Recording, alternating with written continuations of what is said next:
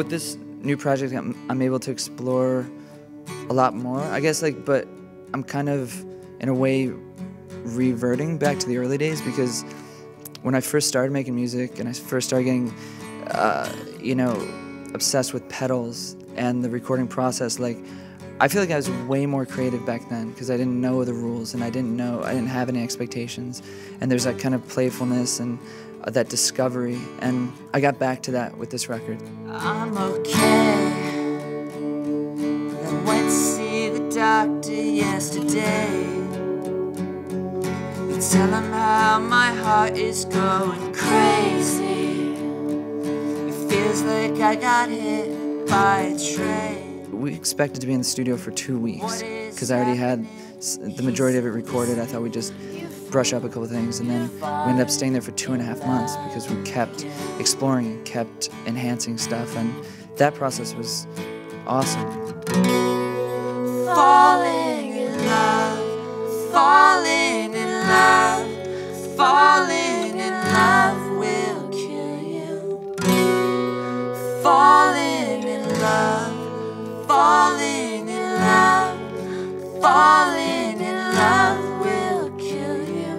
Love will kill you. I'm okay. I'm really interested to see how the Kill Hannah fans respond to this. That's kind of, when I was drawing out a strategy for how I was going to roll this out, really step one is reaching the existing fans. Get all messed up inside my brain.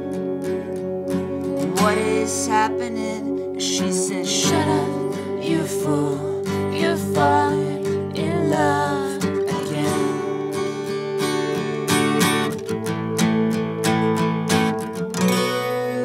Falling in love, falling in love, falling in love will kill you.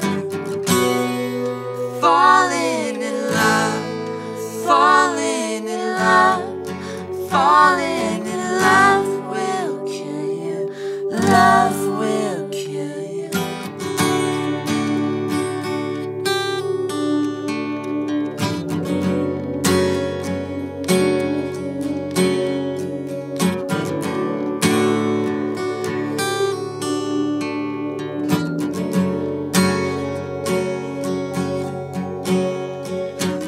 My friendship with Dra just developed through the years, from the time, from the earliest stages of my chem and Kill Hannah.